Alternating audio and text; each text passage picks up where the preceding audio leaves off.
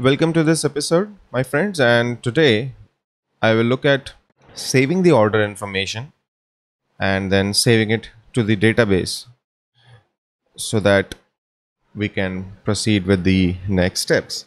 So, let us look at the current state of our components and how things are. Now, there's one component which is completely disconnected, which is this order form component, which has the customer information. Okay, this information is not at all visible to my order group. Okay, so my order group has ordered items, which means whenever I'm adding something to this, right, I do get the array of ordered items, which is fine. This is exactly what I wanted. I have the total price as well. However, the phone number and other fields are not available. And so the problem will be that the order group component is not able to save this information, right? So if you can see, oh, by the way, it is not working even in the order form because I think I have made a mistake. In my order form, these are V binds. I don't know why that happened. These should be models, V models. Okay. So once that is done, at least we should have this working. And yes, so now we need to figure out a way to pass this information to order group. Okay. We will save that information in our order group component as, let's say, customer details. Okay, which is, let's say, my null by default. So how do we do it? We will use the same concept of the event bus. However, there is a challenge in here. I will explain you in a bit. So we come over here. Okay, this is our data object. Then we will have a watch.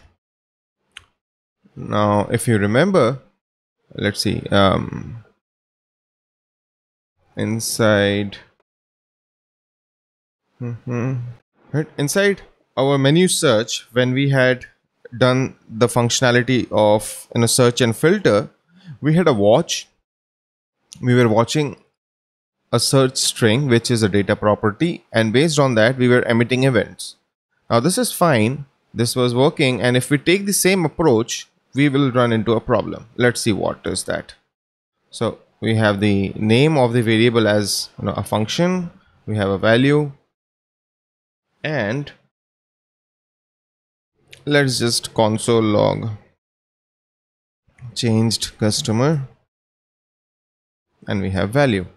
Okay, save it, come over here. This doesn't work, right? It will not, because it doesn't recognize the objects yet. However, if we had name in here, okay, which was empty by default, and if we have changed this, we have already seen that this should work, right? That's interesting. So I have a watch on name, which is similar to this. I have value. So what happened?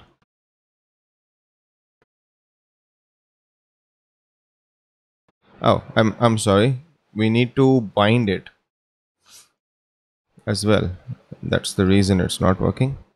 So name, it's compiled, hit refresh, and now you can see this watch does work, which means if I have an object, okay, in our data property, and if we are trying to add a watch to it, it will not work. And I don't want three variables all being watched for and then emitted. So there is a clean way to do that, which we will see right now. I'll undo this. I will remove the watch, and we will have customer, which is an object. Okay, unlike here where we made it a function. So we'll say this is an object.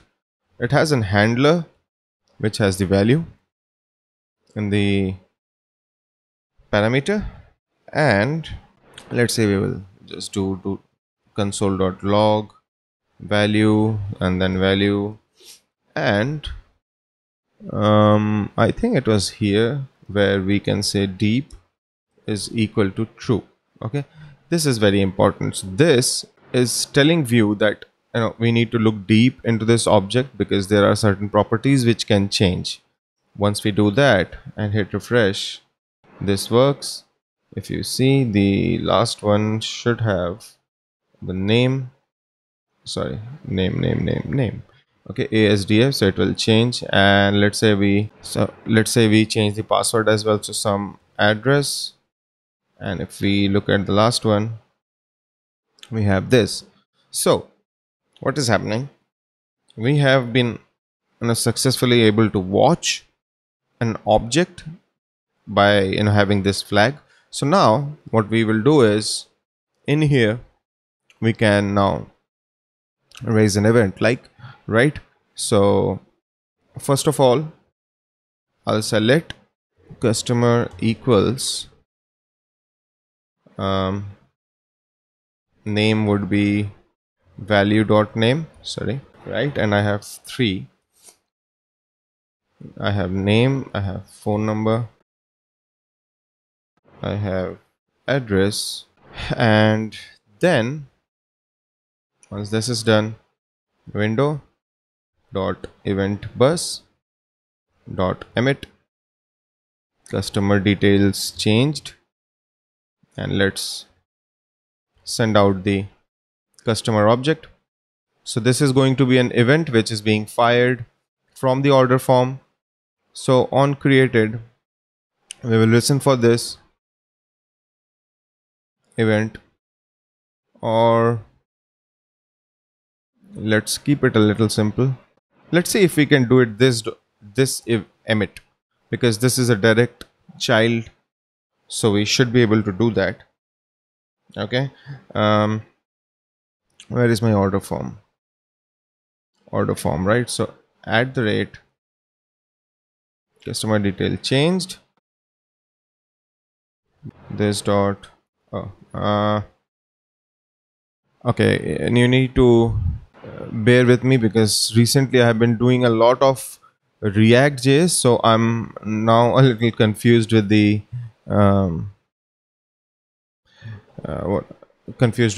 syntaxes between Vue and React. So let me see. So this is event. No, I need to figure out how. So this is it. At the rate, it will become customer detail handle. Okay, I think that's how it was, if I'm not completely wrong. And I'll get the customer. Let's console.log first. Custom. So I don't need the search. In here, I am emitting this customer detail change. In here, I have done this. This is the function which will handle. And if I save everything, hit refresh, let's see if we are able to get that. Okay, we do. So this is working. Basically, we have, right, everything is available to us. So now it's very simple.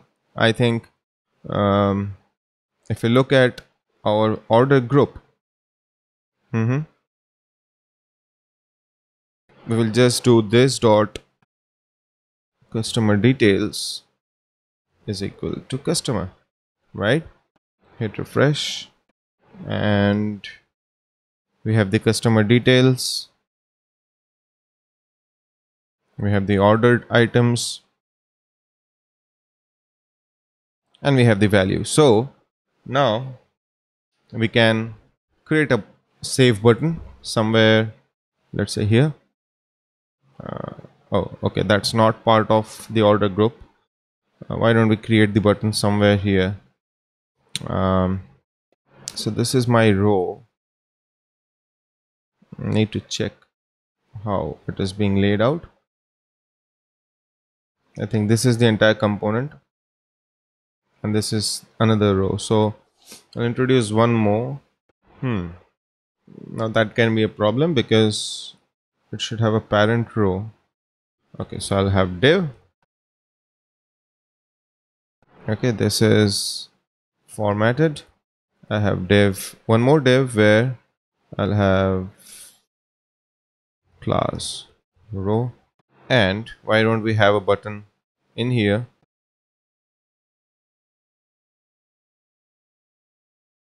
And let's see.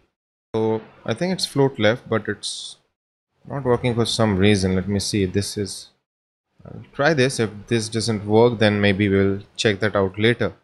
But okay, so all right, yeah, I think I was missing the column and that's why it was not working. So we'll keep it 3 and I have this save button, and what we need to do now is inside our methods I'll have handle order save. Okay, let order data is equal to an empty object. All right, and what all things do we need? We need customer details, which will be this dot customer details. We need total price, which is going to be this dot again total price, and we need ordered items, and this is an array. So ordered items is equal to this dot ordered items. Now once this is done, we will initially do console.log and see if we are able to get the entire order data in here. Hit refresh. Okay, add save. Not working because I haven't done anything to that button, and that's why this problem. So @click seems a little sloppy right now, but anyways, let's say 390. Okay, so we have total price reflected, ordered items is being reflected, and customer details, obviously this is done.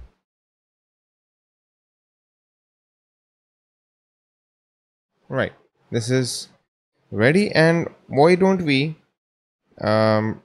change one more thing before we move ahead, which is I just need the IDs, right, the ordered items. So let's see if we can do something like let ordered items IDs is an empty array, and this dot for each we'll have item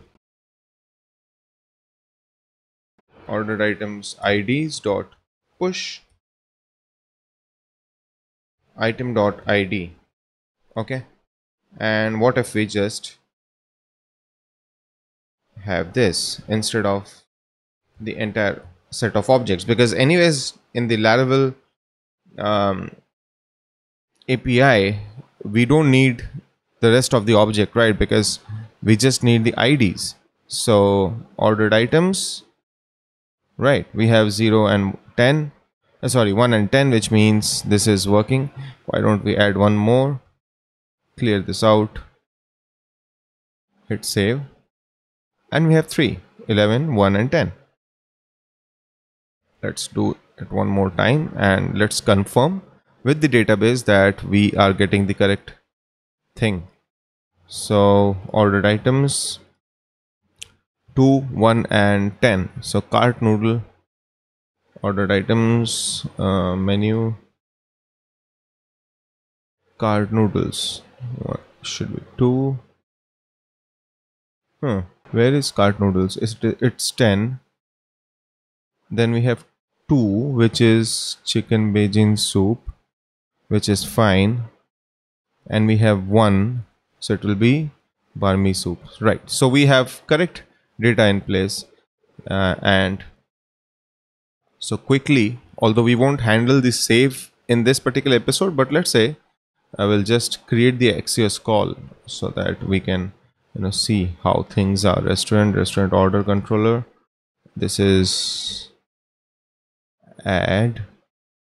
This is index. Resto find or fail. Add. Okay, let's have one more public function, which is save, or rather store.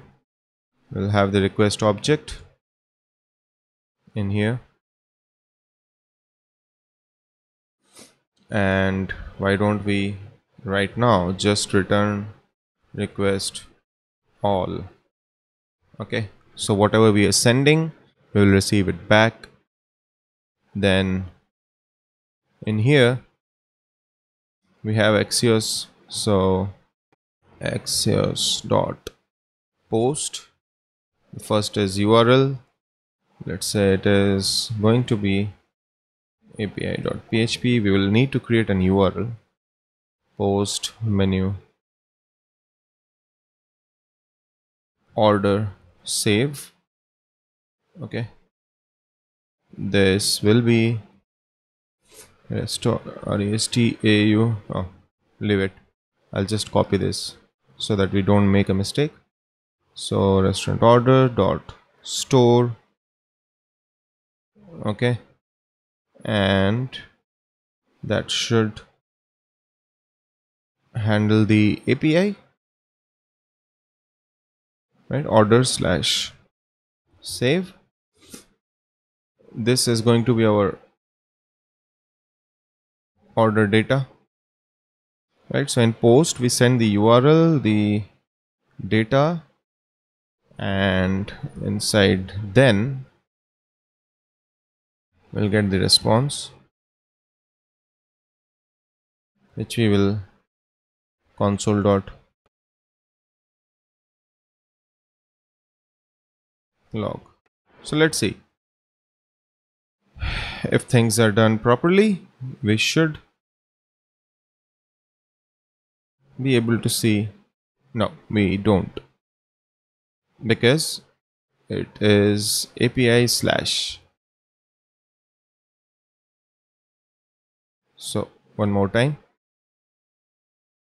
add these 3 items and then hit save, and in response we do get back customer details is null, total price, right?